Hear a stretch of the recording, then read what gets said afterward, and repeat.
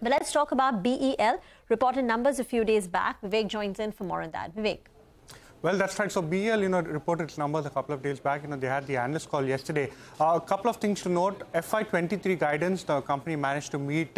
It was actually a very stiff task for the company because at the end of 9 months, there was quite a bit of a backlog as far as revenues as well as margins were concerned. But the company managed to beat both the revenue as well as the margin guidance. In fact, reached the higher end of the margin guidance at slightly northwards of 23%.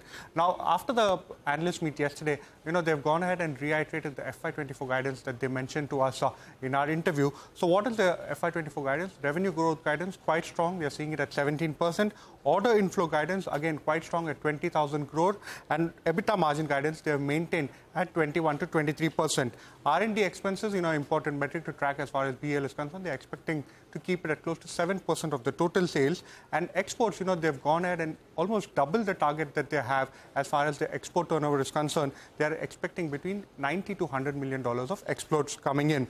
Now, one important development as far as Bharat Electronics is concerned is the likely inflow of one particular missile, which is known as the QRSAM, that is the Quick Reaction Surface-to-Air Missile. Now, the guidance that the company has given does not include any orders from this particular, missile system. But the management did allude to the fact that towards the end of FY24, fourth quarter FY24, remember, these are very large orders, they expect some deals to fructify. If that happens, the company should be able to comfortably beat its order inflow guidance. No wonder then brokerages are very bullish after the management meet. Antique continues to maintain its buy. They like the company on the back of the robust order book position, strong pipeline, as well as consistent delivery of 20% plus EBITDA margins.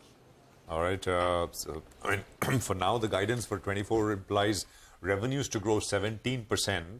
Vivek, thank you very much for that. But we'll see 1.25% higher. Stocks at about 110 right now, BEL.